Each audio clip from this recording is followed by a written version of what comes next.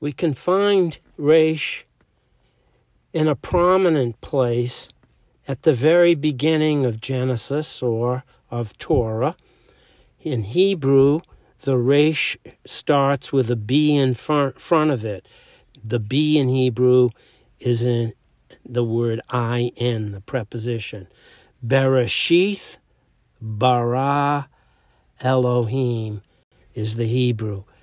The English translation is, in the beginning, God created. So Resh is the actual first word of what we call the Bible.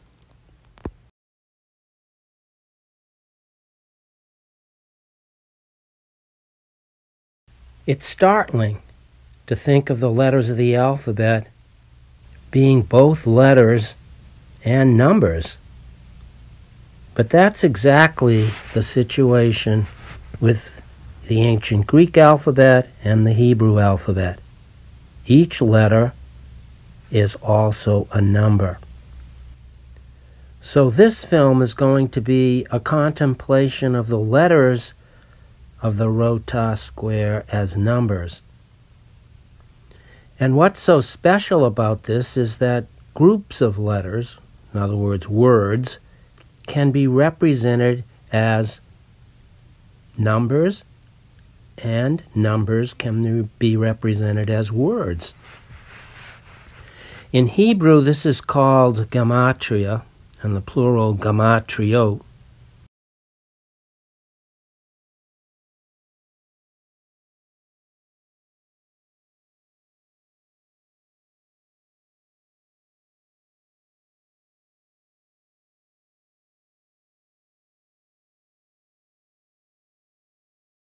In fact, we can see here with the ROTAS square, we get the English word, borrowed from the Hebrew, cipher, which in English means both number,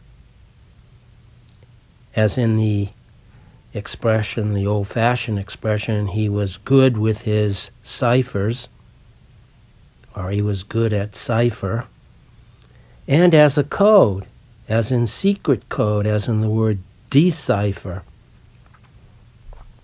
So in the ROTAS code here, let's start with the top line, with the S, far right top line, and let's go to the left of the S to the letter A, and diagonally to the E, and we get AE, or the Latin diphthong that is pronounced as a long I.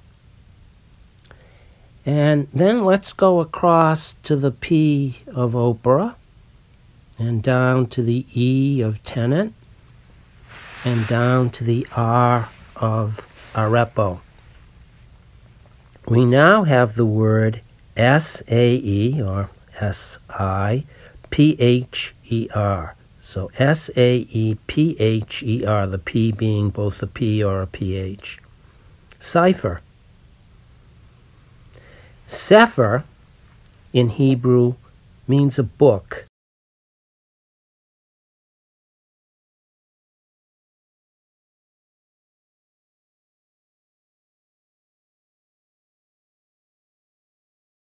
As in Sefer Yetzirah, the book of creation.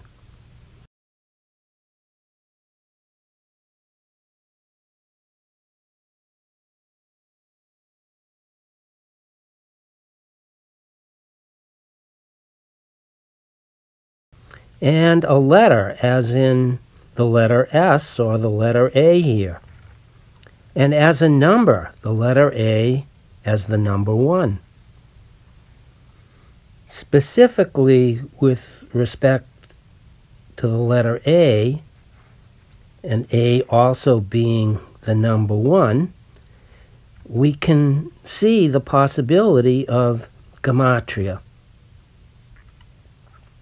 In fact, the oldest use of gematria is from a cuneiform tablet that states, actually that announces that the Assyrian king, the Sargon, Sar is in his name, Sargon II, used the letters, the numbers, of his name to construct the wall of the city he built for his new city, Dur-Sharrukin, modern-day Khorsabad in Iraq, about 15 miles from Mosul, current-day Mosul, which in the ancient world was Nineveh, the capital of the Assyrian Empire in the 8th century, before the Common Era.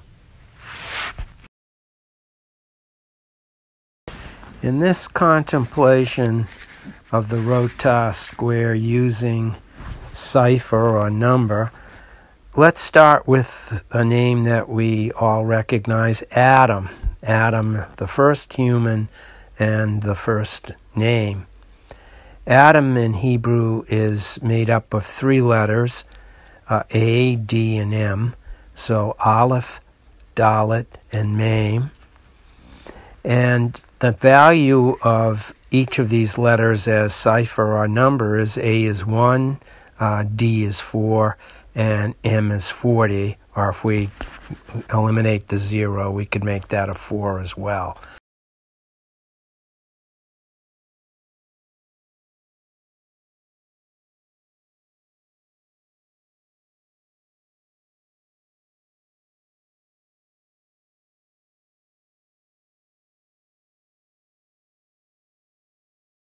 And so they total 45. 45, if we add 4 and 5, we get 9. So it's number 9 in Hebrew is tet, which is a palindrome. It means a snake, and of course we know that Adam had some contact with a snake.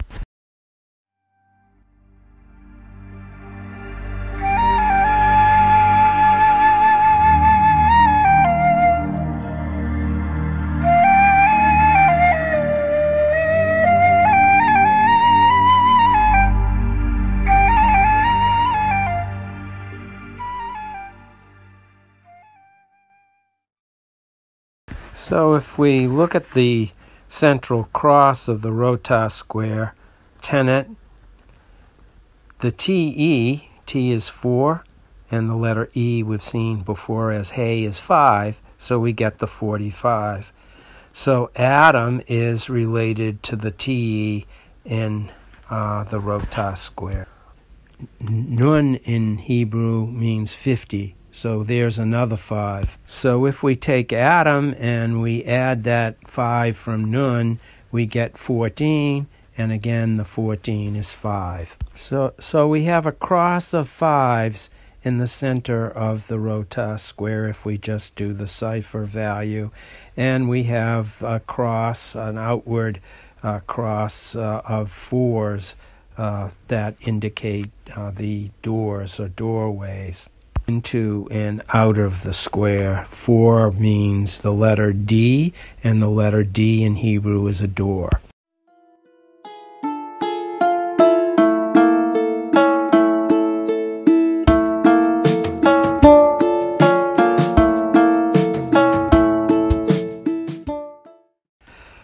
We will come back to this 4. That's a doorway we could think of into being, inside and outside. It's a doorway that opens east, west, north, south, into and out of the ROTAS square. And we're also going to come back to the number 9, which is Adam's number, 4 plus 5.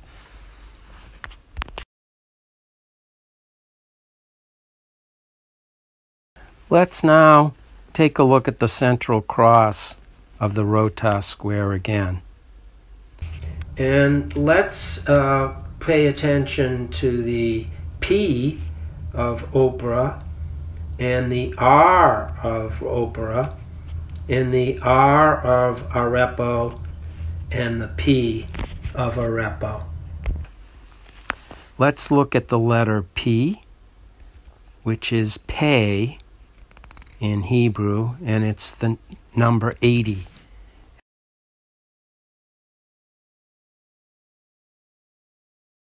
And it means mouth, and of course out of the mouth comes words.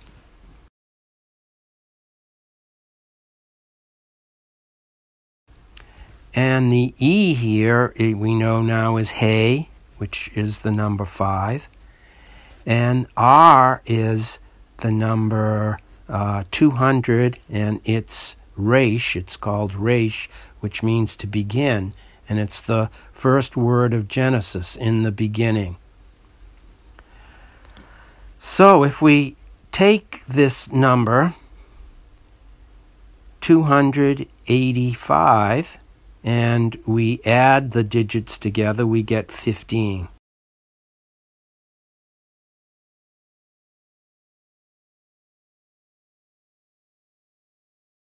Interestingly enough, 15 is 10 and 5. 10 in Hebrew is Yod. 5 we know is Hey. If we add the 5 and the 1, we get the number 6. We get the letter 6, Vav. So we have Yod, Hey, Vav, and we come right back to the 5 again. And we have Yod, Hey, Vav, Hey, the name of God here. So this is a very interesting thing, because we now have a complete picture. We have Adam, the number 45. We have Yod, Hey, Vav, Hey, which is the 15. Then the 5 and 1 of the Vav, and the 5 of the Hey. So we have being itself, the word for being, the word that Moses learns from the burning bush. And we have Zelem, which is the number 77, which can be made into 14, and then from 14, the 4 and the 1, 5, which is the image of God. So we really have the complete picture at this point. So this is the earliest use of gematria that we know.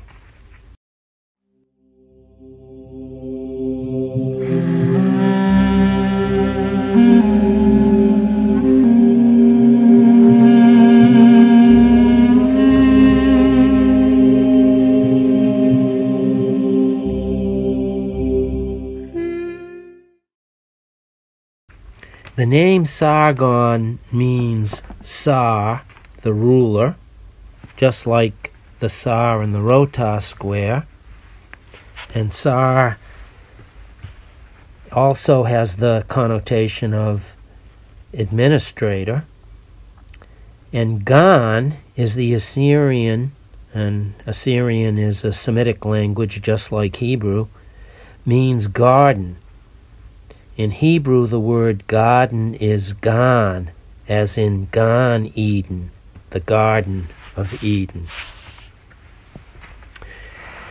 Sargon's, the second's name, the number on the cuneiform tablet, is 16283. And the text says it's the number of cubits. Cubit is a Latin word for elbow, to build a wall. So a cubit is the length of an arm from the elbow to the tip of the middle finger, about 18 inches. However, this number is much more about shape than just the length of a wall. Disguised in this number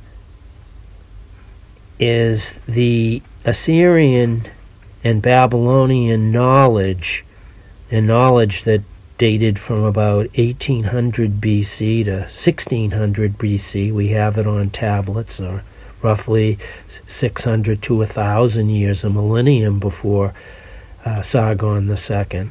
They had the knowledge of both pi and phi.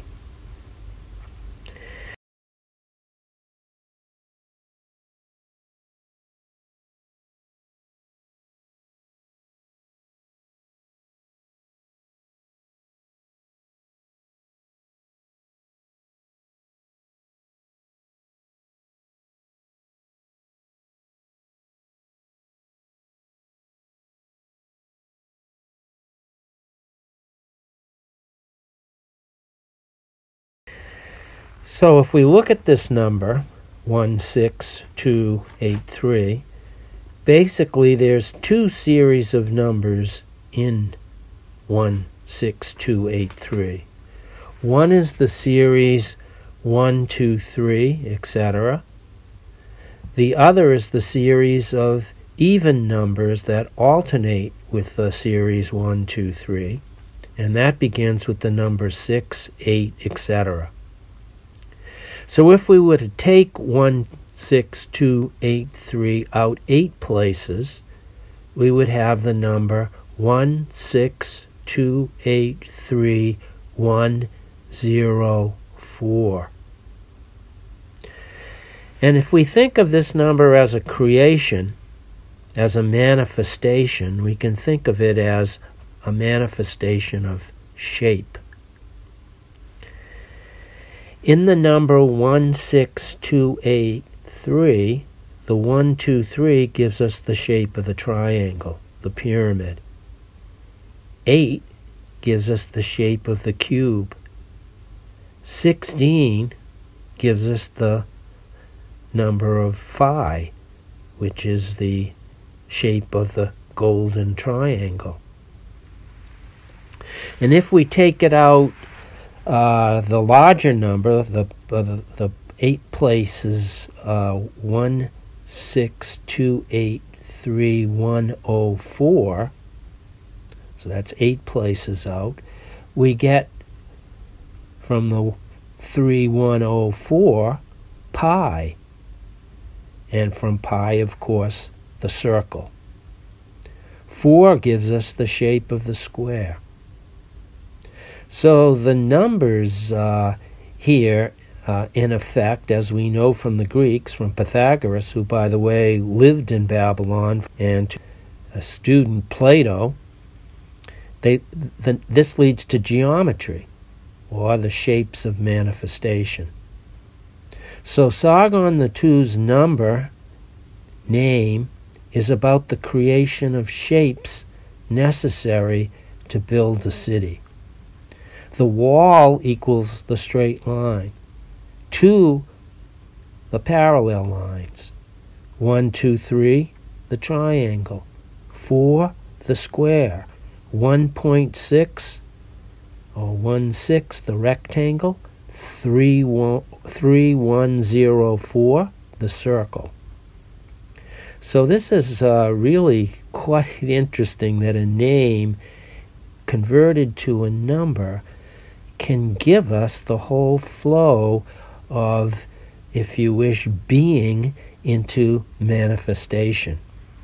And there is an old Babylonian creation story which is called the Enuma Elish, and there is just such a creation from nothing in that story, that story that was probably used for the breaking in of the new year in Babylon.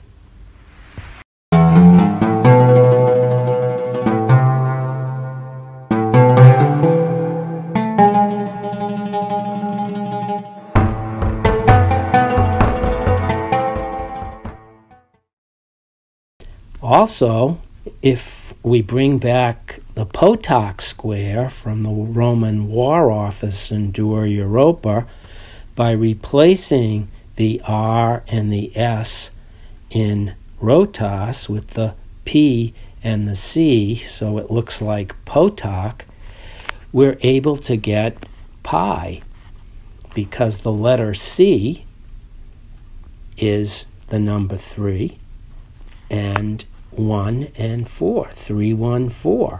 So we have there pi, the possibility of the circle. Also, the S is, of course, 3, 1, and the A is 1, and the T is 4. So we have, very interestingly, from the War Office, the Roman military, whomever was studying that Potok square, was in touch with pi. It's amazing. If we go to line 2 with opera with the 22, we get the 22 letters of the Hebrew alphabet. And the belief there is that the basis of all of creation was this lettered alphabet. And so the opera, the works, the whole thing is connected to this 22. And if we go to Tenant 23, if we were to go back to our picture of the apple cut horizontally, we get a picture of man. We get the pentagram. We also get the Vitruvian Man, as well as the possibility of 4 and 5, which is Adam.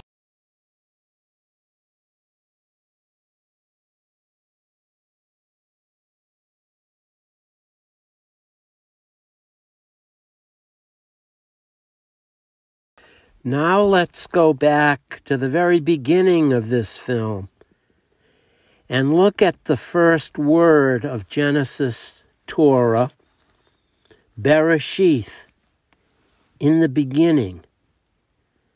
And let's look at it from the perspective of Gematria. We have this first word, Bereshith, made up of the Hebrew letters Bet, which is a B, Resh, which is an R, Aleph, which is an A, Shin, which is an S, Yod, which is a Y, and Tav, which is a T or a TH in Hebrew. The B is the preposition in. So usually it's translated in Reshith, which is beginning, in the beginning.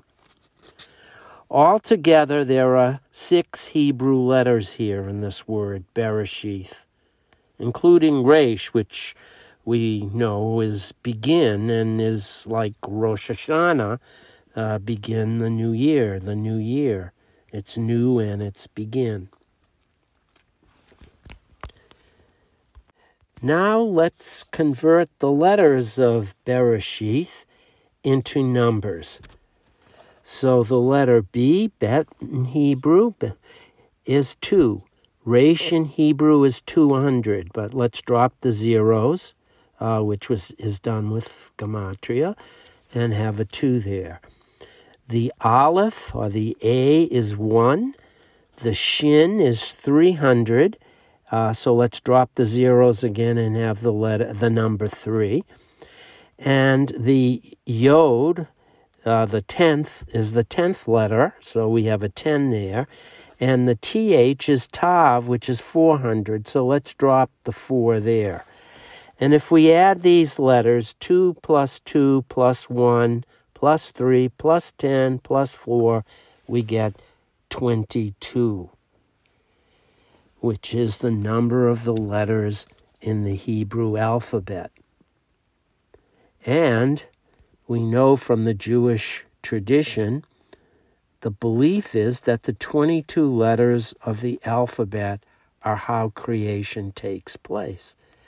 So we can now translate Bereshith as bara, create, the creation of creation through the 22, through the letters of this word, which make up, in short, the 22 letters of the Hebrew alphabet. And interestingly, we have the beginning letters, Aleph and Bet, and we have a sort of middle letter, a very important letter, Yod, the 10, and then the last 3 letters of the Hebrew alphabet, which are Resh, Shin, and Tav. So, finally, what if we took the letter R, and we moved it in front of the T, which is the last letter of Bereshith, pronounced TH, the T or the TH is Tav. And what do we get if we read it backwards with the R, the T, and the S?